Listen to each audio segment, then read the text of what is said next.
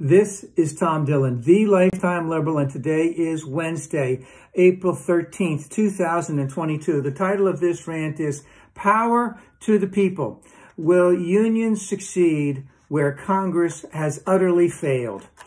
So since the Powell Memorandum in 1973, which basically for the Republicans has replaced the Constitution, there has been a total onslaught against the proletariat.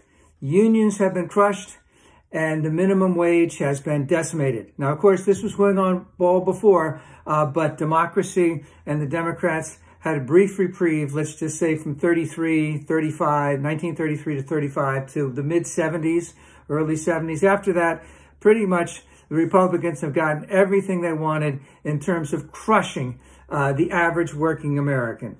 And basically, this is the GOP grand plan for living, which is to crush the proletariat and to keep them impoverished. And of course, in Congress, with the filibuster, the minimum wage has been stuck at $7.25 an hour for, I don't know, 15 years, almost that amount of time. And it hadn't risen. It hadn't risen like in 8 or 10 years before that. No one can possibly live a life on the minimum wage. Now, as we know, several Starbucks, yay, one Amazon, big victory for unions.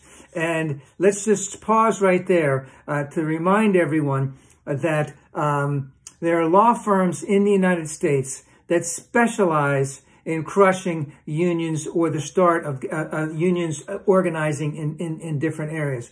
They do tremendous amount of legal and even probably a greater amount of illegal work to crush unions all over the place. And of course, the question always is, what does your mommy or daddy do for work? Well, you know, he specializes in impoverishing Americans by crushing unions. That's really a great thing.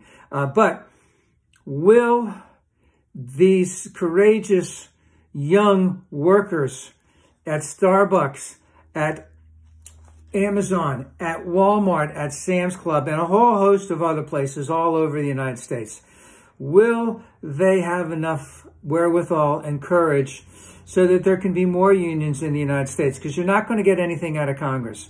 And basically, to have a union, to have a living wage, so that we can increase the standard of living for millions of Americans.